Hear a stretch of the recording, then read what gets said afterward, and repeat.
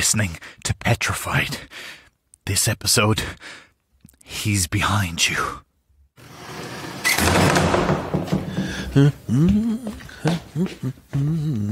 Hiya, Keith. How's Doreen? Stage Doreen. Where's the sign-in sheet, my Dublin flower? You're the first in. Oh, hold on. Here's a pen. Thank you, my love. Good to have you back. Busy house tonight? We're sold out, as you well know. Always are with you. Oh, there's nothing like a dame. What has you in at this ungodly hour of the afternoon?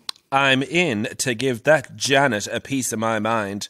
The bloody Queen of Hearts wig keeps slipping down for the final dance. It's far too heavy. If that monstrosity just plops off my head onto the stage, the kids will be screaming. A washed-up 50-year-old sweating in a gown. If you're washed up, I don't know what the rest of us are. You're diamonds, my lamb, all of you. Even if the wig pops off, you're a fine-looking man. It'll be the mothers who are screaming. Oh, I'd prefer if it was the fathers. You're actually the image of my father. And how old is he? 80? Ah, stop. Are you staying for the party after the show? It's either that or spend New Year's on my Todd, Doreen. No clubbing for me anymore. Panto comes first. And we've all got tomorrow off. So I expect to see you up on a table. Will you stop? The table will collapse under me. Right so. Off to read the Bal Janet the Riot Act. Keith, can I ask you? You always lock your dressing room door when you go and put the key in the box, right? Now, Doreen, after 10 years, come on. That's sorry, I know. Sure, I have to protect my Fabergé egg collection. Very good. No, it's just there always seems to be a few keys short in the box. Are you all right, my love? Yeah. Just a few weird things happening. It's probably Billy. Oh, don't say that. I'd be terrified locking up. Get you home quicker, so. Go on.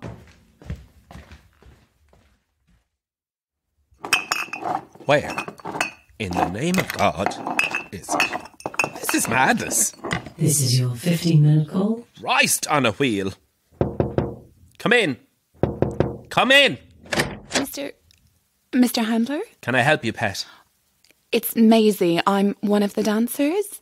Very good. I don't know your face. I'm in the background of the hedge maze scene. I'm one of the playing cards. 5 of clubs. Is that right? Did you hear it was the 15-minute call, Marie? Maisie. Yes, sorry. I just wanted to say I was sorry for getting the choreography wrong. I got in your way a bit when you were chasing the white rabbit. Now I remember you. Nearly ended up on top of you. I just wanted to say it won't happen again. I've gone over it and over it all day. Do you not think it's a bit late 3 weeks into the run to be going over it, Pigeon? I'm an understudy. I replaced Sharon. Oh, what happened to Sharon? Oh, don't you know? My darling, I'd say we're at the 10-minute call now, and I can't find my damn lipstick. She lost an eye, Mr. Handler. What? How? Her engagement ring fell off on stage. She went to grab it after the show. Someone had turned off the backstage lights. The King of Hearts scepter was just sticking out of one of the hedges at a weird angle, and she just walked straight into it. It jammed right into her eye, and it just popped. Why didn't I hear about this? I'll send her flowers. Can I buy you a drink at the party tonight? It's a free bar, darling. But you have a tip-top show, all right? All right. That poor girl. Oh, I can't imagine. Are you completely taking the absolute piss? What do you want? Hello? Oh. There's my lipstick on the floor. Doreen? Doreen? This is your 5-minute call. Oh. I'll tell you something for nothing, Alice, Patricia, Margaret, Wonderland. If you think you can come in here and call us a pack of cards and get to keep that head attached to your neck, you're as mad as a hatter. And what's wrong with being as mad is me! Oh, well, I'm mortified.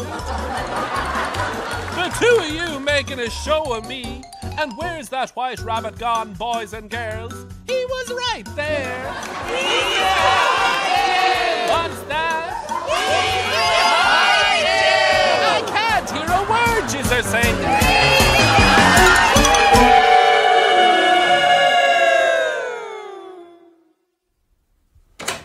Oh, get these high heels off me. I'm not able. Oh.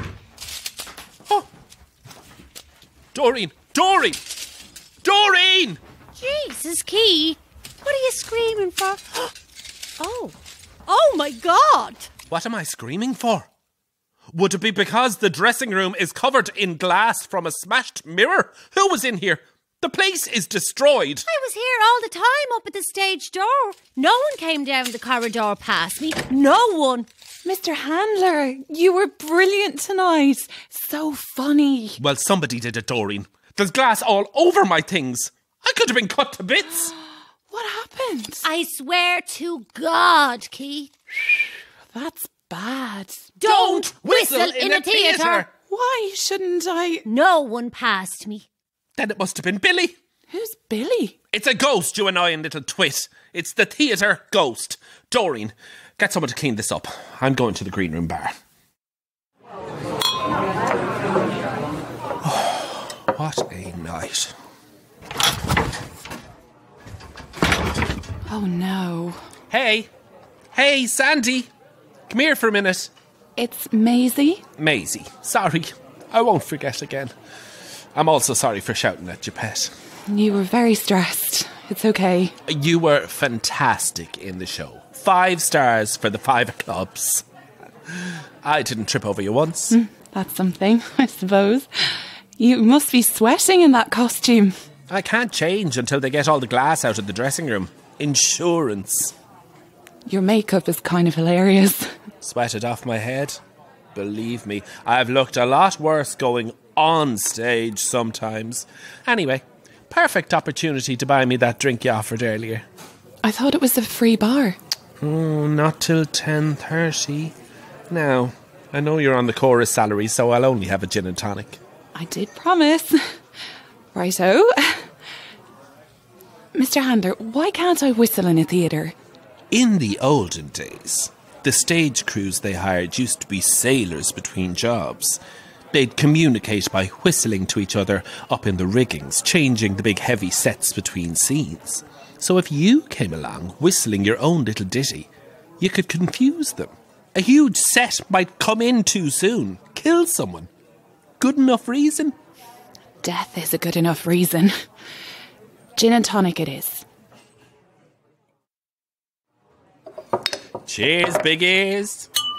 You've been doing panto for a few years now, right? Yep. Started out as a principal boy, the Aladdins, the Robin Hoods. Then I got older, a little plumper, and I was never very chisel-jawed to begin with. So 1 year after playing the Sultan, I was asked to be Aladdin's mother. Stick around long enough, you age into the background. So what other superstitions do they have in the theatre? The M word, of course, the Scottish play. What? Macbeth? Ah, now! Then break a leg, of course. Or there's toy, toy, toy, and you knock on wood. And the ghost light. That's what was turned off when that poor child took her eye out. Not the backstage light. The ghost light is turned on as the last person leaves. It lights up the edge of the stage. And it never goes off. Is it for Billy? No. It's so you don't walk off the stage and break your neck. It's got nothing to do with ghosts. But who is Billy? Our resident haunter. Every great theatre has a ghost. The Theatre Royal, Drury Lane in London, has the man in grey. A dark figure who walks around the upper circle. The New Amsterdam Theatre and the Palace in New York are both riddled with spectral beings. The Palace Garnier, of course, has box number 5 for the Phantom of the Opera. And we have Billy. The ghost of the Stella Grand. Indeed. As far as can be believed, he was a real person. Not just a made-up thing. Was he a little boy? Is that why he wrecks things? I can just picture a tiny little ghost in frilly bloomers. Nothing wrong with frilly bloomers. They've kept me employed the last 10 years. No, unfortunately, we are not haunted by the playful spirit of a little lad. Our Billy was an adult and a multiple murderer. Yikes. Indeed. He had a thing for chorus girls. I bet you're sorry you asked now. Oh, how long ago was this? Huh? The late 1800s, so he's well dead. Our Billy worked as a stagehand, a rigger, one of those people who whistle to each other. Our story begins on New Year's Eve. One of the dancers was Shut found. up! You're lying! It was not New Year's Eve. It was. It really was. As I was saying before you so rudely interrupted, a young dancer was found in the orchestra pit when the morning staff came in, neck broken. The ghost light was out. They thought she'd fallen in the dark, hadn't seen where the stage ended and the drop began. Someone was fired. The story was hushed up quickly in case it affected ticket sales, and that was it. All wrapped up and done with. Except it wasn't. Or else we'd have no ghost. The next girl was a melancholy little thing, prone to unrequited crushes, moping around all forlorn. So when she was found hanging from a rope in the wings, everyone thought they knew the reason why, except when they cut her down, there were bruises in the shape of hands underneath the rope marks. That's when the real panic set in. Could the first dancer's demise have actually been a murder? The theatre manager told the stagehands present not to say a word until they knew more. There was a big show opening the week later and they couldn't have an uproar. If there had been any doubts, the third girl cemented suspicions. This time the killer didn't even try to hide it. She was sprawled across the set, tongue hanging out. He'd even gouged out one of her eyes. This has suddenly become a rather disturbing ghost story. Oh, there's one more horrible tidbit before we wrap up. Lucky number 3 was found just before opening night. The actors naturally refused to go on. There were riots outside. People had paid good money to see the biggest show of the season. Crowds demanded their ticket money back, forcing their way into the theatre. Rumpus ensued. In the midst of all the clamour, the leading lady went to her dressing room to gather her essentials, jewels, perfume, furs, etc., as her carriage waited outside.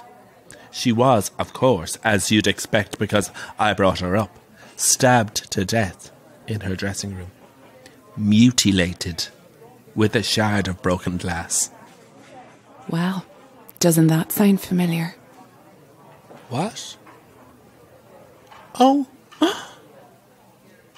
Oh my. Oh, you frightened yourself now, haven't you? I certainly have. Click, click, click. All the cogs tumble into place. What a coinky-dink. They caught old Bill, right? More found than caught. Slashed his own throat. Sat high up in the circle, looking down on the stage. A confession laid gently on the seat beside him like a programme. So he can watch the shows forever. If he wasn't mad before, he would be now. The panto, 80 times in a season. I'm good, but I'm not that good. Keith, sweetheart, the dressing room is clean. All the glass is gone. Except for one little shard bound to go into my foot. Did you figure out how it was done? They think something might have slammed down on the floor above and knocked something loose in your room. No. A likely story. We know what it was, don't we, Keith? You wicked little monster. Right, well, I'm off to get changed as fast as humanly possible. Hurry back, the free bar is opening soon.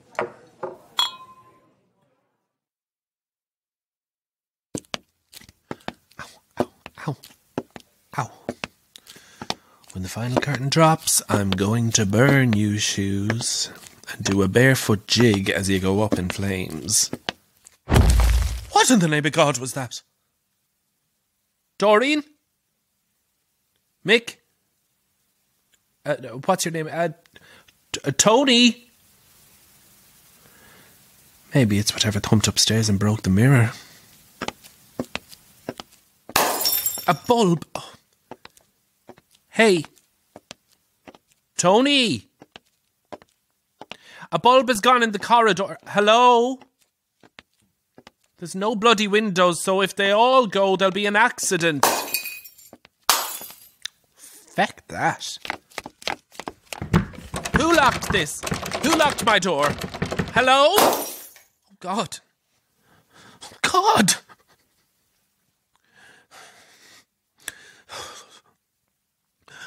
Oh, calm down. Calm down. It's only a few bulbs. They locked your dressing room after they cleaned it because of the glass. Just slide along the wall till the next dressing room. That will be unlocked. Jason? Is that you? Or whatever your name is, playing the dormouse? Oh! Who's there? Who's there? Who's there?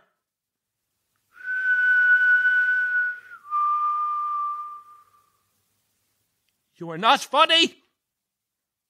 This is harassment, and I'll have you booted out of the show. Don't mess with the lead. Is there someone in one of the dressing rooms? Yes, there is. Be careful, the bulbs in the corridor went. We'll have them replaced in a minute. Did you see anyone outside this room? Get the torch out of my face, please. Oh, sorry. No, just heard you roaring. Do you have the key to the dressing room next door? Yeah, it was full of glass. We had to clean it up. Just open it, please.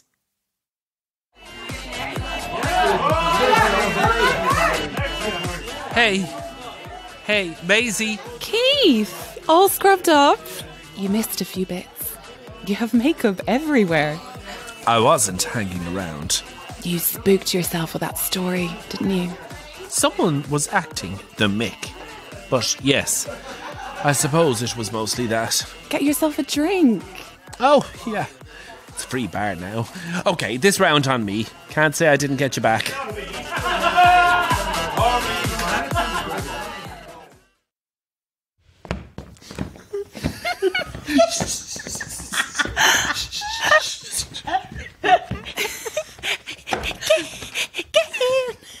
Get in, quick. Doreen, I knew you were a party animal. Oh, I need the bathroom. Just hold it. Don't turn on the main light, just the lamp. The room looks so weird without the mirror. Oh, now where's that medicinal vodka I keep in the room? Get me a big one. I need medicine. Here's cups. Why don't we just go to the nightclub? Doreen and I are older than dirt, my dear. And we're not going to the nightclub with all the youngsters. We'll just have a couple more here to wet the New Year's head, and then we call it quits. Oh! Flick off the light quick. Anyone here? Locking up. Locking up now. Your grandpa. I've kids. Turning the lights off. Locking up. You two mouths nearly got us caught. I need a vodka for me nerves, quick. Are you going to give us a song, Doreen? Oh, I have a powerful voice, Keith. We better let the security leave first. I'm a belter. Why aren't you up on the stage then, Celine? Doreen Dion. Wouldn't want to make a show of you with me talent. Wouldn't be hard with your man. Yeah, you should be on stage. The one that's leaving at noon. I don't get it. It's like a stagecoach. Stick to the scripts, Keith. Top us all up there. You know there's Mixer. God, no. Wouldn't touch the stuff. And that's it. We're locked in. Have the place to ourselves. Just the three of us. and Billy. Stop, Maisie. It's not funny. I wasn't trying to be. You think it was him who chased you in the dark. When were you, Chase? I was drunk when I told you that, Maisie, you mouth. Oh, telling ghost stories, were you? I thought I heard someone in the dark when the bulbs blew. I love ghost stories. So do I. This is no crack, seriously. I even have a ghost story. Well, a spooky one. Go on, so. Nope. Turn your lamp back on, you big wimp. I need to top up. Don't we all? Imagine if we had to work tomorrow, we'd be crying. Come on then, Maisie. Tell it if you're telling it. All right. Are you sitting comfortably, children? Ooh, move over on the chair, Keith. When I was 15, I went on a dance scholarship to London. Oh, very fancy. Not really. The school was a tip. Run down, dust everywhere. It was probably fancy in its heyday, but those times were obviously long gone by the time I started. That's why they took you. Well, Isn't he gas, Doreen? not a shrinking violet when you have a drink on you. Oh, shut up. Anyway, I was there about a week and I was going to have my first one-on-one with Madame de Maurier. Ooh, sounds French. I think she was from Newcastle, actually. I was to go to her practice room in the North Extension. Well, as you can tell from me walking in front of you during the hedge maze scene, Keith, I'm not great with my directions. Nearly broke my neck. No loss. Wherever I ended up was not the North Extension. I went down the end of this empty hallway and there didn't seem to be anyone in this part of the school. And I opened what I thought was Madame de Maurier's practice room and it was full of dolls. Wow. All these old porcelain dolls sitting against the wall, lining the room. There must have been at least 100. And in the middle of the room was a tea party. 3 dolls sitting around a tiny table with little cups and saucers, a little teapot. The dolls were leaning in like they were looking at something. And in the middle of their table was what looked like a photograph turned upside down. What do you think I did? Legged it. No. I turned over the photograph. What was it? It was a photograph taken through a window, like the person was in a room and took a photo of what was outside. And outside the window was a group of young girls, students, same age as me, but this was an old photo. They were all gathered on the lawn, but each of their faces were scratched out, like violently scratched out. And as I looked at the photograph, I heard like a chink, I suppose you'd call it, like the sound 2 pieces of porcelain make when they hit against each other. I turned around, but they were only dolls. But when I turned, I saw a window and I walked across to it and looked out, and it was the exact patch of lawn that was in the photograph. The picture had been taken from that room. And then a chair scraped against the floor. Oh, good night. I turned around again, but nothing had moved. And as I stood there frozen, something smacked against the window behind me. And what was that? I couldn't tell you. I took off out of the room like there was a rocket under me. I got told off later because I'd missed Madame de Maurier's class, but I never said why. I didn't want anyone to know I'd been in that room, and I never went there again. Never had reason to. All the classes were in the North Extension, which I discovered later was the complete other side of the building, so there we go. Just thought that was creepy. It is. Cool. So are we going to have a sing-song now? Oh no, it's my turn. I have a scary story. Here we bloody go. Oh, can I go to the toilet, please? I think I'm going to burst. My one's busted. If you flush it, it just fills up. The nearest one is down the end of the hall and turn left and then down the end again. Do you have a light on your phone? They didn't change those bulbs yet. And do you know where your left is? Uh-huh. Mine Billy doesn't get you. Oh, don't let him know you're a dancer. No high kicks. Blah, blah, blah. Nice young one. Well, I might as well tell you my story while she's gone. And we can get the party started when she comes back. It's all about what I thought was my imaginary friend Daniel. What you thought? Oh, you'll see. Well, my dad was a big drinker. Oh, great.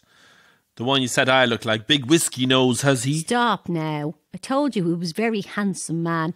Now, he may have been a looker, but he was a pig. Used to hit me, ma'am. Oh, I'm sorry to hear that, my love. It's grand. He's dead now. Used to hit us kids as well, me and my sister. We moved into a new house. Hold on, that's gussying it up. We've been kicked out of our old house because of Daddy not paying the rent. An awful kip we ended up in. Think we got it cheap because someone had died in there only the week before.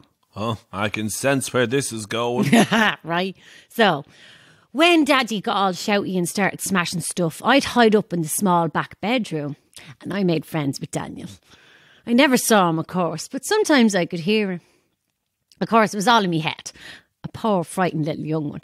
But I imagined him saying that I was his and that he would always take care of me. Nothing out of the ordinary there. What else would a little kid imagine their imaginary friend telling them? But it started to seem like he actually did. One night, Daddy was up in his room and he'd had a fill of drink and was looking for trouble. He started to roar my name. He decided whatever had happened in his head, it was my fault. I was shivering in the back bedroom, sitting there, waiting for him to come and get me. I heard him getting up, crossing the room, starting to open his door, and he stopped. The door wouldn't open. "Who locked this?" he says. I could hear him banging and banging, but he couldn't get out. Well, by the time Mammy found the key, he'd passed out drunk on the bed.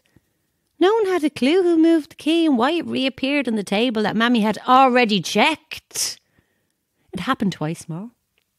Once, the room I was in was locked and Daddy couldn't get in. I was sure it had been unlocked, but I was delighted it wasn't. The last time, Daddy had kicked off again. I was in the garden, but he thought I was in the house. No one else was home. I heard him waking up and calling me again, and he went into the back bedroom and slammed the door. And then I heard screaming. In serious pain, I flew up the stairs and tried to push open the door, but Daddy was lying up against it, not moving. I was too small to push him. And then blood ran out from under the door. Jesus, Doreen. He'd fallen or something on top of this big fancy vase that'd been in the house when we moved in. There was a lump of glass sticking out of his chest. He was dead. My God. I can't say we were all that upset. We moved out of the house, in with me nana for a few months before we get our own place. When I was about 14, I did a bit of investigating and turns out someone had died in that house before we moved in. Someone with a history of mental problems. Someone incredibly violent. Now, that should probably have put the chills up me.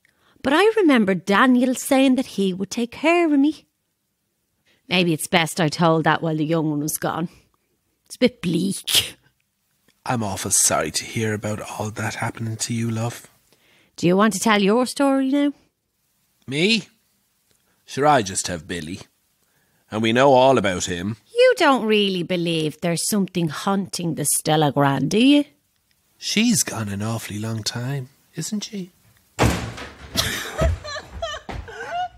Maisie! Oh, what's wrong with you, love? Here, sit down, sit down. I was in the bathroom and I was thinking about what you told me, Keith, about the ghost light, and I wanted to see it, just to have a look. So I turned on my phone to use the light, and I went up, and there's nothing. It's all dark. That simpleton security guard never turned it on when he left. I'll go up and do it now. Don't go up there. Why not? Someone put his hand on my neck. Oh, Jesus. Doreen, there's nobody else in the building, is there? We know who it is. It's Billy. Stop now, love, stop. He's after me because I'm a dancer. I'm telling you, there's something in this theatre. The smashed mirror, Sharon's eye, someone ran at me in the dark. And the two of you are just drunk and being ridiculous. I want to go home. We should all go home. Come on, get your stuff. That's the most sensible thing you've said all night. Put on the hall lights. The switch is down the other end of the corridor. Hands on shoulders, make a train. I'm in the middle. He's coming for me. Okay. I know where the switch is. Let me go in front. Oh, what are you doing? I have to turn on the ghost. No, we're not going back there. I'll be in serious trouble. It's my job. Doreen, keep going. If there's an accident, it'll be my neck. It'll be my neck. Give me 2 minutes. No! 2 minutes. Come on. I'll be so much quicker on my own. No way. Don't split up. Listen, if it is Billy, he doesn't want me. He wants her. Shut up. You two go back into your dressing room. Keith, let me run. Please. Okay. We'll go into the dressing room and you run. Can you feel the wall? Yes. Here's the door. Then go in, Keith. Lead the way. I'm inside. Someone touch my neck. Don't take your hands off my shoulders. Who closed the door? Keith, open up. Why did you lock the door? I didn't. Get away from the door, Keith. Now. I can't see a thing. It's Billy. It's not Billy. Daniel, stop. It's not Daddy, Daniel. He's dead. It's not Daddy. Oh, God.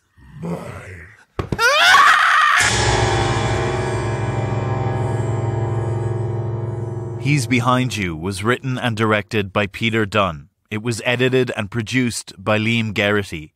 It starred Donncha O'Dea, Margaret McAuliffe and Michelle McMahon. You can keep updated with all things Petrified on Twitter and Instagram at petrified_pod. Petrified is funded by the Broadcasting Authority of Ireland with the television licence fee.